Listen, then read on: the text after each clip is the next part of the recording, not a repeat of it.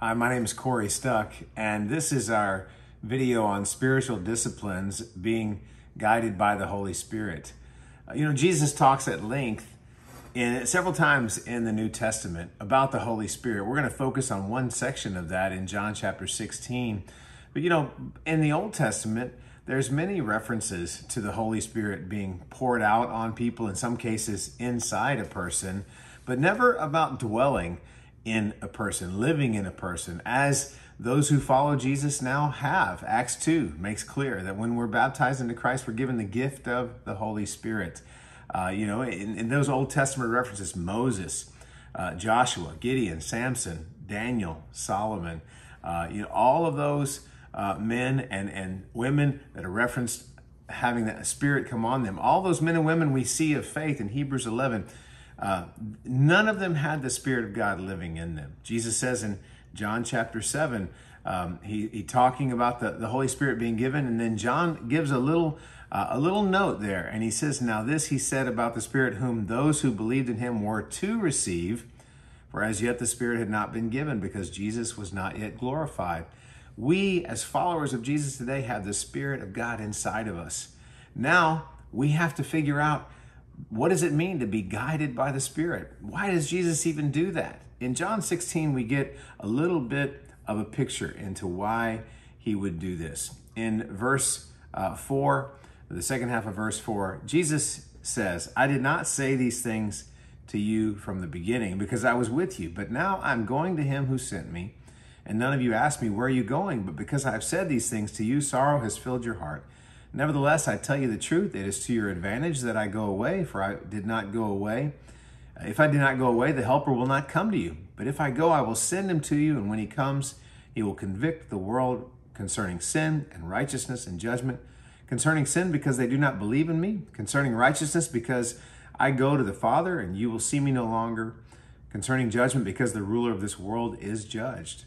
I still have many things to say to you, but you cannot bear them now. When the Spirit of truth comes, he will guide you into all truth. For he will not speak on his own authority, but whatever he hears, he will speak, and he will declare to you the things that are to come." Here in this passage in John 16, Jesus is preparing his disciples for his departure. His time is almost up on the earth. And as Jesus always did, he was teaching and preparing because he knew that once this time was up, once he left, these men and women were going to have to do it without him physically there. And he says here in verse 7 that it's to our advantage that he goes away. And the Holy Spirit is given to us as a counselor, is what this word means.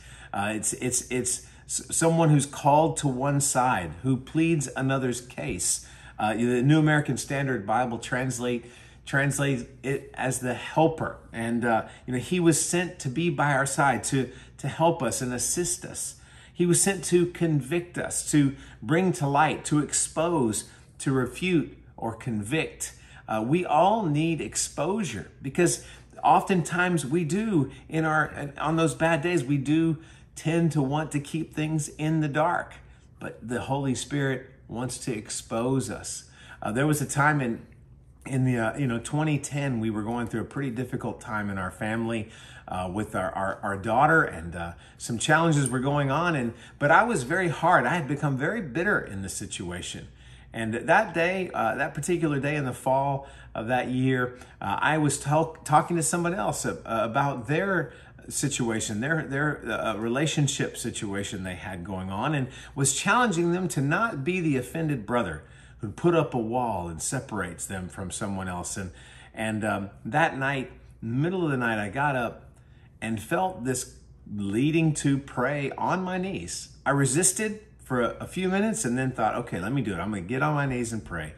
And the Spirit inside just told me, you are the offended brother. The Spirit used that situation and exposed me and really helped to improve my relationship with my daughter like never before.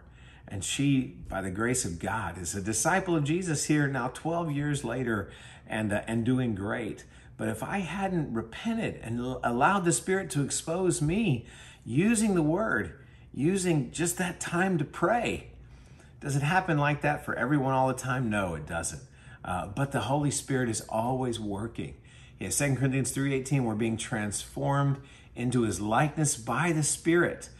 Just go and look that up, 2 Corinthians 3:18. Fantastic scripture about the work the Holy Spirit is doing to transform us.